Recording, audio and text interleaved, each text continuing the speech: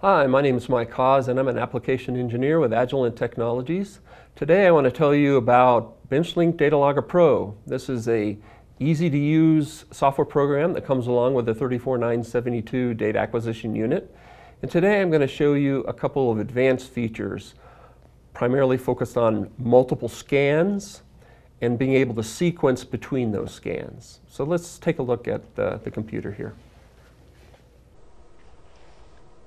So now let me describe the scenario we're going to be running with our demonstration today.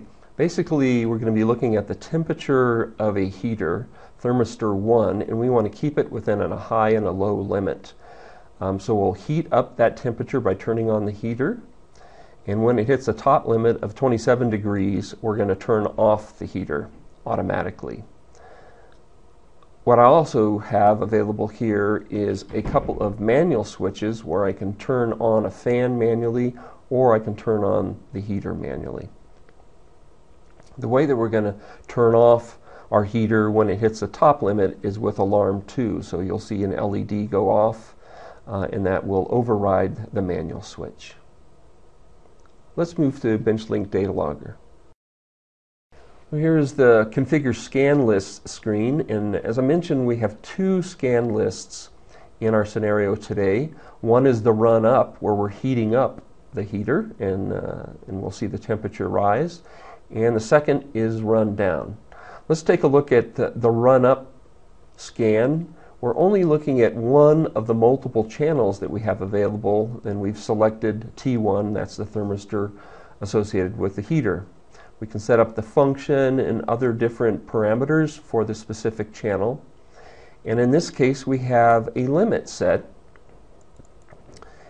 As we've mentioned, if the temperature goes above 27 degrees C, that's our high limit, then we're going to issue an alarm, a hardware alarm number 2, and that will basically turn off the heater.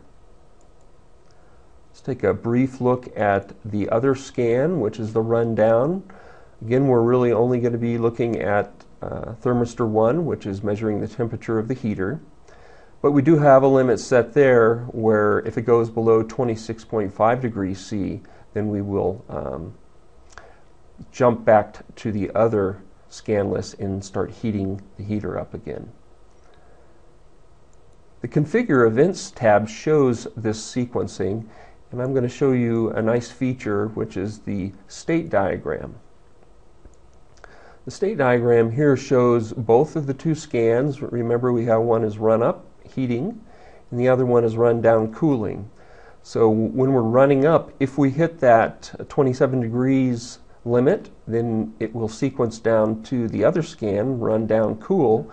And when we hit the limit of less than 26.5 degrees C, that will run back up to the run up heat. So we have an infinite loop going here. When we hit the stop button, then we will eject either out of the run up heat or run down cool sequence and stop the experiment. Here's the actual events that we're using. Again, we have the run up heat where we're checking above the 27 degrees. And if we hit that, we do alarm 2.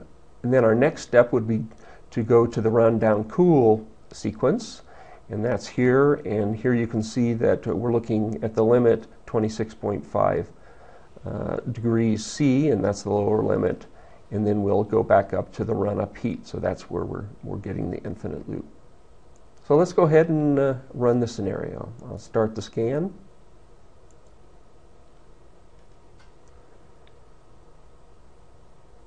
You can see we're starting to measure T1, and I've turned the heater on manually, and it's going to start to rise.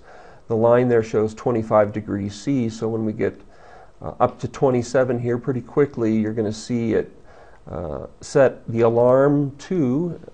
You'll see the little light go on. There it goes. And we're going to jump to our other scan where we're going to turn off the heater, and you can see it starting to roll over. I'm going to simulate maybe a door or window being opened by turning on the fan. So here comes the breeze, and you can see that it's going to decline faster, the temperature. So it's going to be declining. We're down to about 27 degrees now, and once we get down to 26.5, you'll see another red dot, and this says we've hit our other event, and we'll be moving back to our run-up scan. So we're just about there. There we hit it. You can see the red light going on. And now we've jumped back up to the run-up, and it's the heater's back on, and it's cycling back up. We'll be now jumping to run down again. So that gives you an idea on how it will run. And that concludes the demo that we have for you. This is showing you BenchLink Data Logger Pro and a couple of the advanced features that are available. Multiple scan lists. It shows you how the events can sequence or give you some basic sequencing between those scan lists. And it also showed you a nice documentation feature that shows you the flow diagram between those scans. So thank you, and I hope you enjoyed the video.